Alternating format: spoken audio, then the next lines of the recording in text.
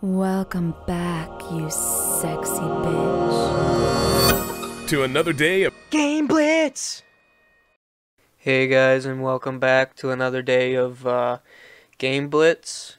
So, today, what I'm going to talk about, guys, is how to open your NAT type for things like Call of Duty, or Battlefield, or any game really. How to open your NAT type, okay?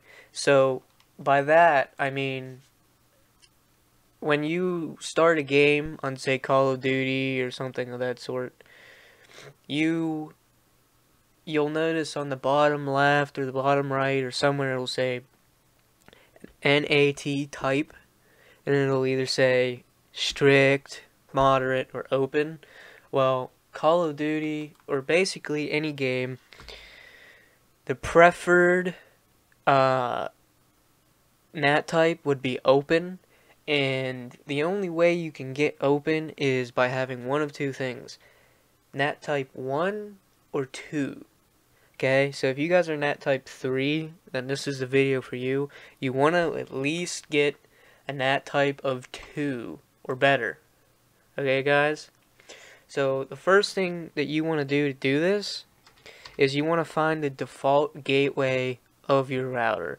So if you are on your PlayStation 4, Xbox, I don't know about you guys, but if you're on your PS4, if you go to settings and you go to network settings and then you find your settings, your connections, it'll tell you all of your details, like your IP address, your DNS, and everything. Well, listed in there is going to be your default gateway. Okay, guys? So once you find what your default gateway is, you want to type that number into your address bar on your browser. Okay? So whatever your default gateway is, that's what it is.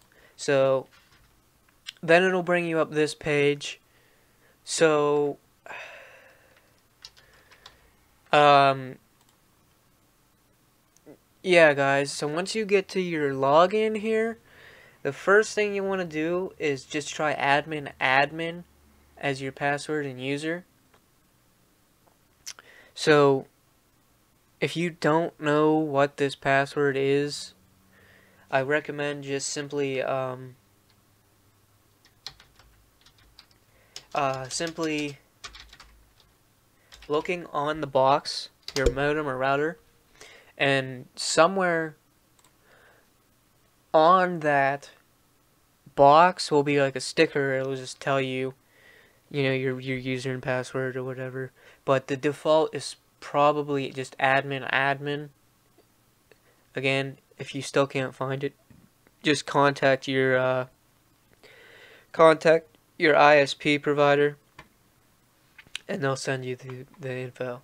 So once you get to that page, first thing you want to do is, every router is probably going to be different, but for mine, you look for an advanced setup, so some sort of advanced page along those lines is where you want to look.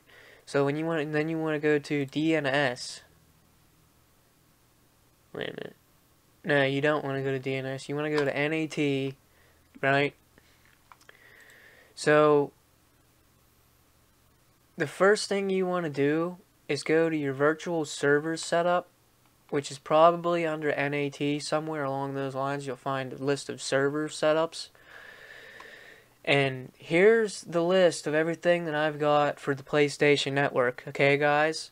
So if you want to, go ahead and pause your video right here and check out these ports. So you just type in the port in the first box where you start, type the number in the end box, then decide your protocol, okay? So when you're doing this, you want to select a custom service, and you just want to type in the name of the service that you're trying to do.